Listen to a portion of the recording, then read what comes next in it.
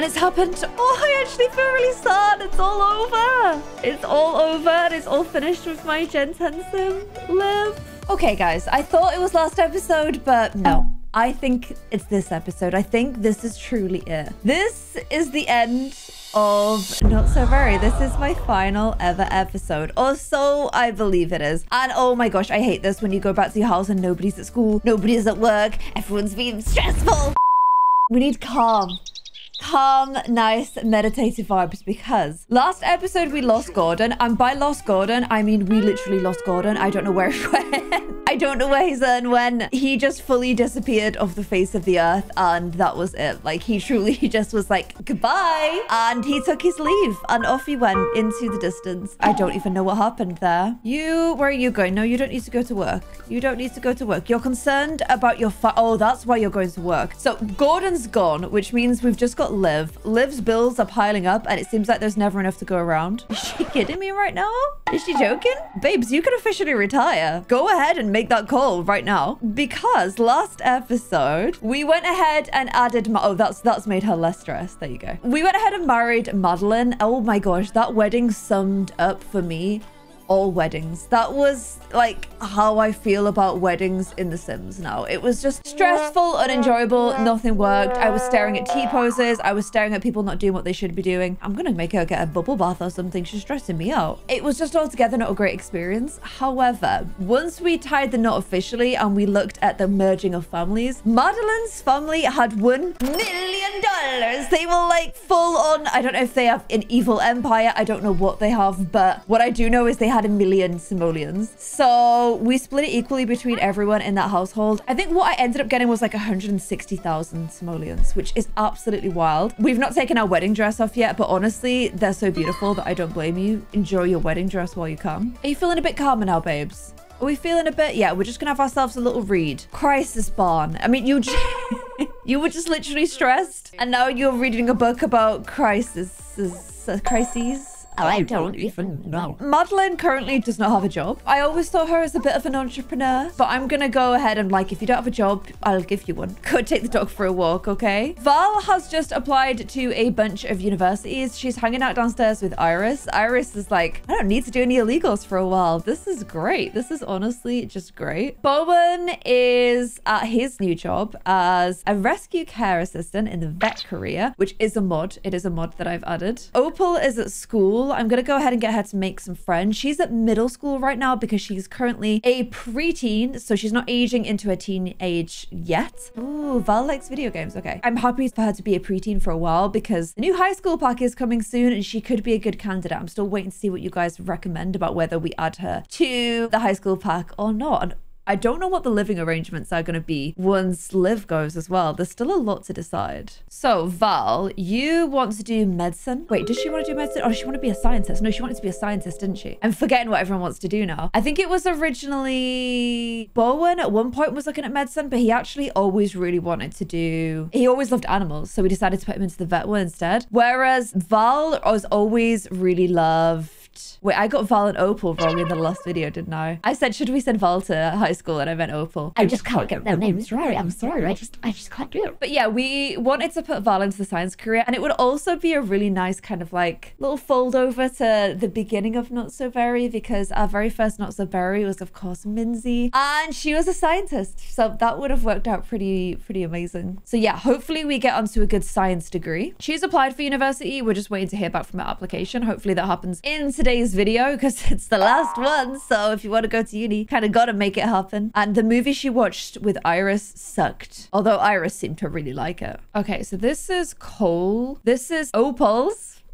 Opal. This is Opal's friendo. He's still a child, but I'll probably age him up into a teen if we do decide to use her for the high school pack. They were kind of thick as thieves as kids, and they also always did like pranks and stuff at school. She's kind of a bit of a mischievous kid. I know like there's a lot of different ways to do high school. Do you make like your character like a little bit of like an introverted shy character going to high school, like a little bit of Max from Life is Strange sort of situation? Do you make them popular and make them a joke? If I was bringing Opal, it would be much more like mischievous, sneaking out kind of character. character. That's just kind of like who she is. So that could be quite fun to play as. Oh, and geez, no wonder she found the film boring. Wow, you are so artsy, Iris. Even watching black and white movies of Sims 3, bless you. And I'm looking at Liv. I'm like, what things do you want to do? Wow, you're old. You're enjoying this film. You've kind of achieved everything you wanted in life. You have got the anxious trait as an elder, but I mean, there is a lot to be anxious about. One of your children is literally a werewolf, so I can kind of understand it. But she's responsible, a caregiver. She's a role model, a morning sim, but also a night owl. She is compassionate, domestic. She's kind of achieved everything she wanted. She wanted a big, happy family, and she definitely achieved that. She also managed to fix her marriage as well, after initially being not the greatest partner in the whole world. And now she's surrounded by this big, loving, happy family, which is really nice as well. She reached the top of her critic career. She also once destroyed a restaurant in reviews, felt bad, but then went ahead and like taught the guy how to cook properly to save his restaurant. So genuinely, she's done so much amazingness in her life. I can't think of anything that she hasn't achieved. She also went back to Tartosa for Bowen's wedding, so she got like a nice little view of her childhood as well. The only thing that would have been nice is if I knew where Gordon was, I could like summon him, but he's fully disappeared off the face of the earth. Because I would like to like reminisce and like, I don't know, mourn him a little bit, but I guess I'm not getting that chance. But I can make you sit in here and reminisce. Maybe you can do like a final knitting project, you know? Look, that is a happy sim. Look at this. She's remembering all of her children's birthdays. She just looks so blissful and happy. She's remembering maybe her own childhood or maybe her kids' childhoods. I'm not sure. Yeah, you never went, this is a lie. Maybe you're remembering past generations that have done that. Maybe there was a bit of this. I don't know. But either way, she looks very happy, doesn't she? I wish these actually showed real memories that they'd had. That would be so cool, right? Like a little picture of her and Gordon getting married, or like when her first baby was born and that kind of thing. That would be really cute. It's saying that she is currently 96. Will she get to 100? Well, I guess we might find out today. Iris's birthday is also today as well. Oh my gosh, 0 days until aging up. Luckily, I have a cake ready to go. So I'll go ahead and pop that on the counter. Why can't I add candles? Has somebody taken a piece? Someone's taken a piece, haven't they? Oh, well, I guess I'm making a cake as well. And look at this. She remembered the good times. A little granny down here. She is a grandma now as well. I'm heading to the Spice Festival to try some pho. Would you like to join? I'm just in my little rocking chair vibing out right now. But why don't you guys come over here for Iris's birthday instead? Okay, I've got Opal learning some lines because she's in the drama club at school. So she's acquired the acting skills. She does want to become a master actress one day because acting is kind of just lying to people and getting away with it. So she likes that a lot. You've still not taken off your wedding cake. Fair play to you. Fair play. I was like, what's the stinkiness here? It's actually just a glass of milk. So the little stinkies are here. Stinkying things up everywhere. Okay, great. Yay. Where are the rest of the stinkies? The stinkies are the grandchildren. Okay, one stinky here. One stinky here. Final stinky is wrecking in here. Okay, so glad we got 3 stinkies here. But birthday candles are on. Iris is her second eldest. Her first is Rain. But I'll go ahead and get her to blow out the candles and age her up. She also hasn't invited around girlfriend Rosemary. I'm just not feeling it with those two anymore. I feel like it was a nice... Oh, where'd she go? Where did she go?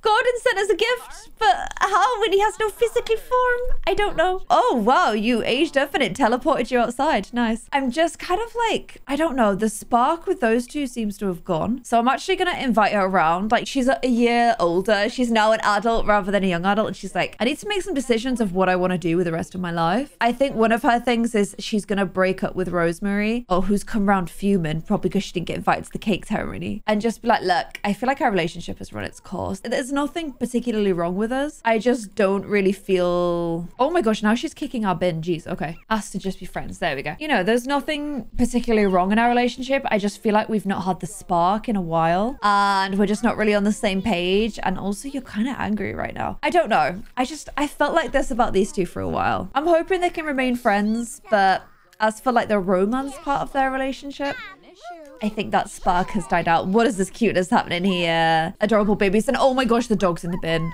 Bowen, you're meant to be training the dog. Okay, that didn't improve her mood whatsoever, but I still think it was the right thing to do. And now we have a little birthday cake.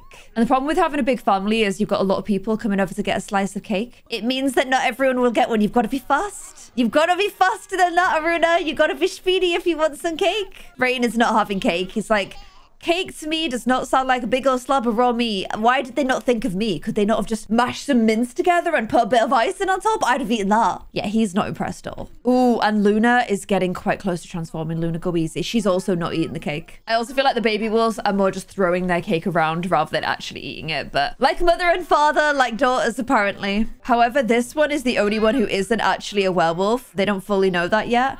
But he is finally like, yes, cooked food. Amazing. Oh, and after making her spend some time with her little grandkids, I got a pristine reputation. She really is just completing everything, isn't she? And oh my gosh, it was a good time to end things. It was a really good time to end things. Off you go, Rain. Goodbye as well.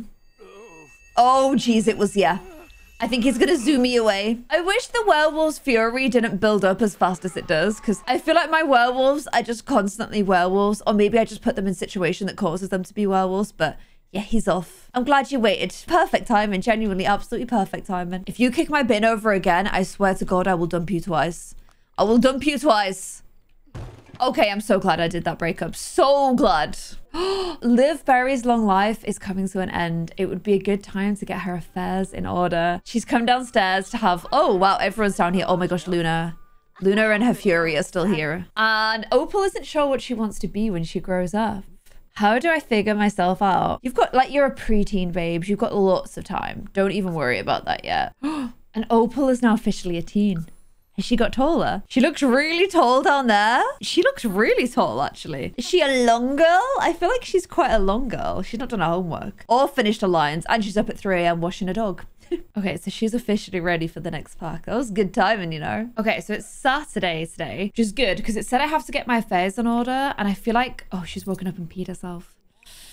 Oh, she's old. Oh, nice. £750 a day. I will take that. It's good because I feel like to get our affairs in order, we have to decide like what we're doing with everything. Like who gets the house? How are the kids going to split things? Like we need to know these things, you know? Ooh, and our scholarship result was in. Wait, for Bowen? What? I applied for the scholarship. What the hell? And boom. Okay, our acceptance letter is in as well. Now I want her to study...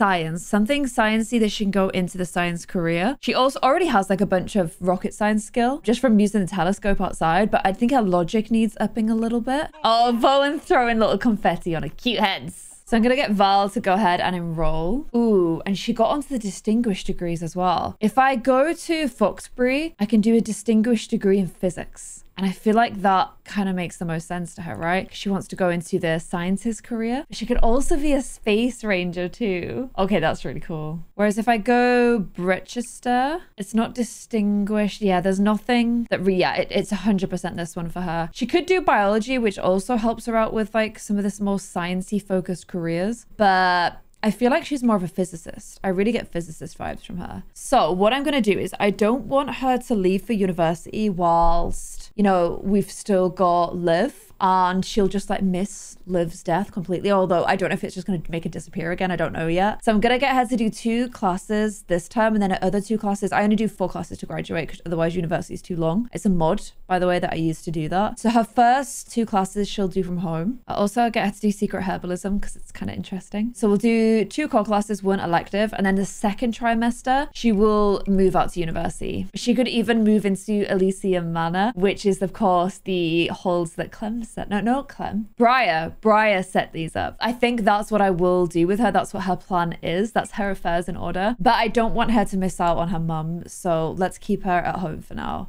And she got a merit scholarship. And honestly, we can easily pay this with household funds. Wow. So well done, Val. You now are a physics student, you little brain box. And oh my gosh, she is so freaking tall. Look at her height compared to Bowen. She's a long girl. Wow. Okay, I'm gonna get her to keep learning her lines. Madeline has somehow managed to hurt her Achilles heel on a dog walk. I didn't even send her for a jog. I literally just sent her for a walk and she's managed to sprain her ankle. Good job. Good job. So I'm asking like Val what she wants to do, her future plans, and just kind of been like, I'm so proud of you for getting into university. Oh my gosh, does anybody get the school spirit day come up like 50,000 times, by the way? Look at this. I don't know why it does that, but it's so annoying. Look how many I have to click off. Oh my gosh, I'm just gonna have to do this. So that's one child sorted. Our other child is still just kind of, well, none of my children anymore, really. But, you know, Opal's still figuring things out. She's a teen. She doesn't need to know yet. We've already told her she's got a bunch of time. And she is feeling like irritated as a teenager just being around her family. So that's kind of, you know, to be expected. Bowen, I'm going to congratulate on his marriage. And also just like ask him what his future plans are too. Ask about future plans. Because he's married now. Like, are those guys thinking of starting a family yet? I honestly think no, because Madeline does not want a child right now. She also has the hates children trait. So maybe a child isn't so much on their cards. However, Bowen kind of had a big part in like helping raise Val. So maybe he's got that out of his system. Maybe it made him want kids even more. I don't know. But I do think when anything happens to Liv, Minzy, our doggo, has to go to Bowen. It's definitely like very much his dog. And he's in the veterinary career as well. So if anything ever went wrong, he'd be able to help out. And then we've got our current eldest in the house, Iris. I'm going to ask her about her future plans because obviously she's just broken up with like her long-term girlfriend. Wow, why did she do like a really weird turn to face me there? I could also teach her to knit. Oh, that's kind of cute. She is artsy. I think she would love to learn how to knit. Her ex is like, oh, congrats on your birthday. You never know. They may get back together after some time apart. Oh my gosh, Opal is so freaking tall. Why is she so tall? I genuinely don't know. I'm wondering if I changed her height in cast to get a thumbnail picture because she was too small. And I forgot to change her back. And that's why she's like the ultimate long girl, because she's actually as tall as a person can be. She's all limbs right now. I might have to shrink her back down again. But yeah, we're kind of asking Iris what her plans are. I think Iris, although she's the like eldest currently living at home, so Liv would be like, do you want to stay in this house? I actually think Iris wouldn't. I think Iris needs a fresh I think Iris needs a fresh start. I think she wants to go pursue her artwork, maybe the slightly criminal kind. I don't know, but this doesn't feel like the right place to do it. Oh my gosh, Cole is really missing her being a child with him, isn't he? He's missing Opal so much. But yeah, I think maybe a move to a different place would be good for Iris. I'm thinking either like, you know, the place with the eco living park and like living somewhere around there, or move into the city would be the best for her. So I don't think she wants to stay in the house. She'll take some of the money that we've now got in the household funds as like a, well, we had £20,000 anyway. So she could take like 10 or £20,000, go get herself a starter house and begin her own like steps in life. Not feeling like she has to look after parents anymore, but instead, you know, bringing her artwork with her. Maybe continuing this series and trying to find love in a whole new place. I think that's the right move for her, which means Bowen and Madeline will stay in this house with Minzy. So it'll be those three in this house with Minzy. And then I guess Opal can decide who she'd rather live with. If she'd rather live here at home with Bowen and with Madeline, although Madeline doesn't love children. Or would she rather move with Iris? And I don't know, maybe Iris would want a fresh start in the new neighborhood. And it could just be those two, Iris trying to find love and a new career in the new neighborhood, and Opal going with her, and Iris having to deal with Opal. Good luck with that one. But yeah, I think that's the plan. So Bowen, Madeline here with the doggo, Iris and Opal. Iris has promised to look after Opal and try her best to steer her. So those guys will be moving and leaving for a new neighborhood. Rain is already moved out, and Val will be moving to university. So we've definitely got everything in order. She'll finish her term off here living with Bowen, which again makes total sense. And then she'll do her next term on campus. So Liv, I think your affairs are definitely in order at this point, and your bar is most definitely glowing. And Opal has acquired the mischief skill. Great. Yay. And she is feeling anxious, and she isn't quite sure why.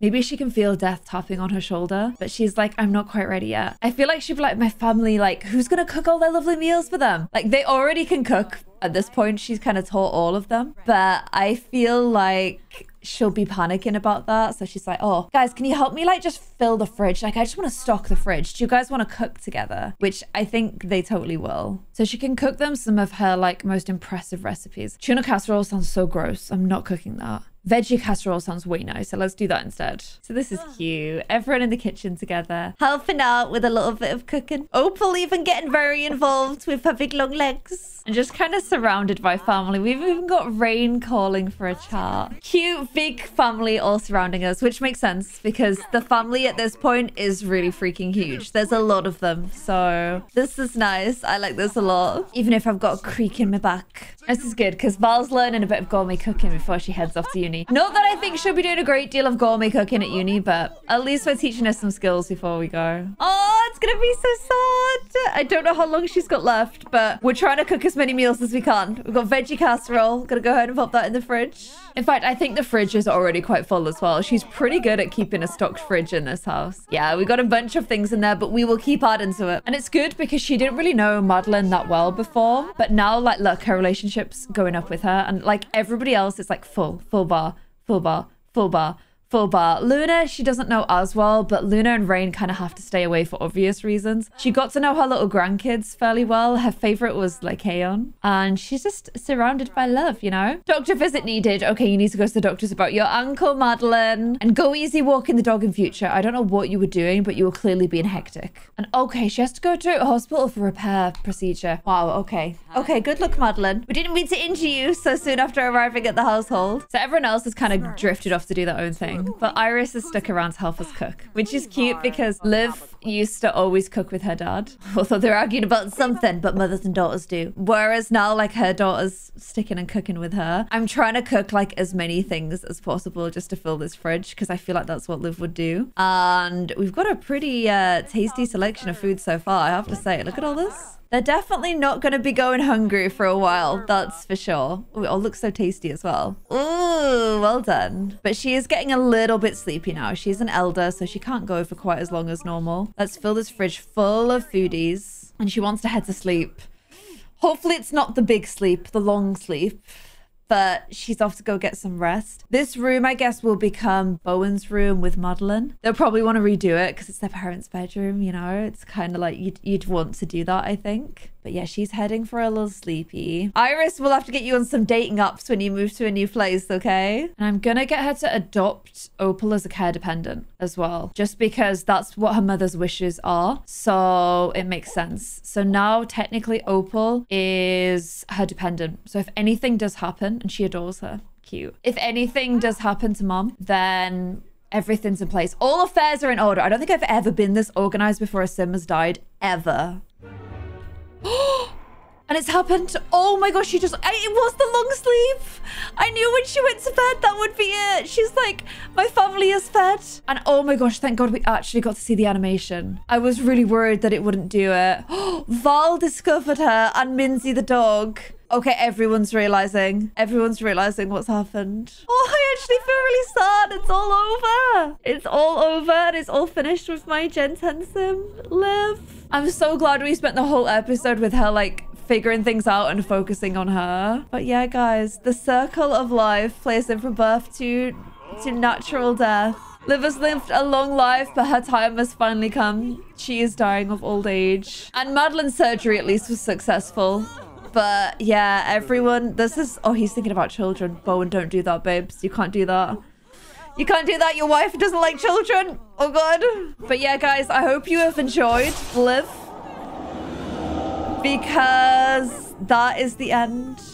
Her prescription has now expired. She died and left a portion to all of her family. Well, we already figured all that out. And yeah, there is Liv Berry. I'm going to go ahead. Can I put her urn anywhere? Can she like rest on anything? Can she like go up here maybe? Yeah, let's pop her up here next to Tofu. And yeah, a very sad household, but not actually as sad as it could be, because genuinely we left our affairs so perfectly in order that, you know, they're sad, they're feeling down, but they also, it was a really nice final day. They spent the whole time cooking with her. And yeah, guys, that is it. That is it. We have completed the Not So Very legacy. We did Gen 1 mint, we did rose, yellow, gray, plum, orange, pink, peach, green, and now blue as well, which was to finish and stay with them until you die, which is exactly what we did. So thank you so much to Kayla and Zoe, Lil Simsy, and Always Simming for creating this amazing challenge. Thank you, you guys, for suggesting it as well. I've had so much fun. Let's have a last look at our little family tree. And let's go right back to the start, because my family tree at this point is really huge, which is why the save file is a little bit dodgy. But we started with Minzy, who was our scientist, that we've repeated those steps in this gen. She had 4 children, but we went ahead and picked Scarlett as our Gen 2, our feisty presidential sim. She only had the 1 child, who was Saffron, who became a space ranger. She never was interested in humans on Earth, but when she went to space and met her alien lover, she knew it was meant to be and ended up having Ash, who was our half alien, amazing parent sim. She had a tough life. Her first love obviously died. She raised his twins and looked after them amazingly, and then met Saj Sam and had 2 children of her own, Surin and Lila, who became an actress. She found love with Molly and had triplets, one which was genetically hers, which was Clem, who was our amazingly fun sim to play. She was our criminal. She went around and beat up all people. She lived in all places in the world, and she kind of very badly ran a criminal empire and had 2 twins, one who was a sweet, amazing blossom, and one was Coral, who knew exactly what his parents were up to. He became a famous author and had 3 children of his own, Lily, Robin, and Kai. Robin, who we picked as our next heir, who went away and had 3 children of her own.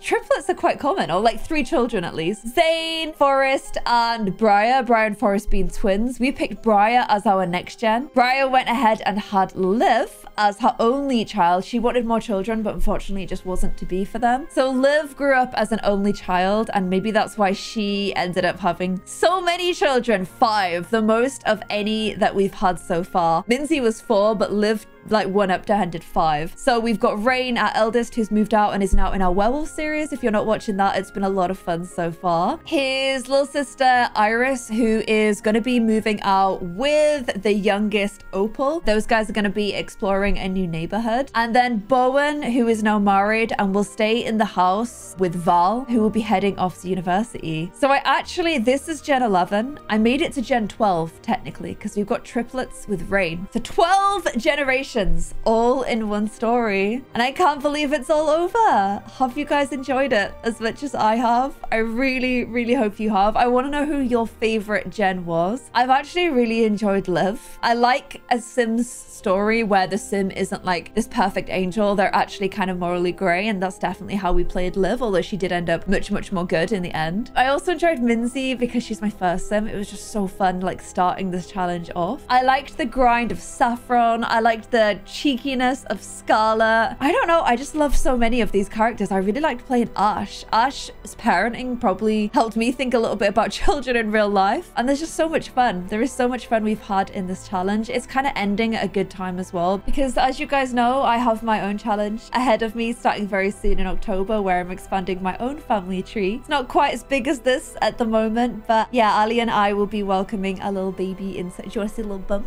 Sorry. A little baby into our family in October, so it's kind of come at a good time, because I'm starting to definitely feel a little bit tired and a little bit like I've got a lot of planning to do for that. So this challenge ending has come at a really good time, which is why I won't be continuing the Not So Berry, but I will be checking out the high school pack potentially with Opal, and Rain is in werewolves. If you guys do want to continue with this family and with the stories, you can go ahead and check out those 2 challenges. But thank you guys so much for sticking with me for such a long time. We've been doing this challenge for over a year, and there is over 100 episodes, and I had so much fun. A big thank you for sticking with me and hanging out with me for so long. I hope you guys have enjoyed it as much as I have. And for the final time, goodbye from my Not So Very challenge. Bye guys.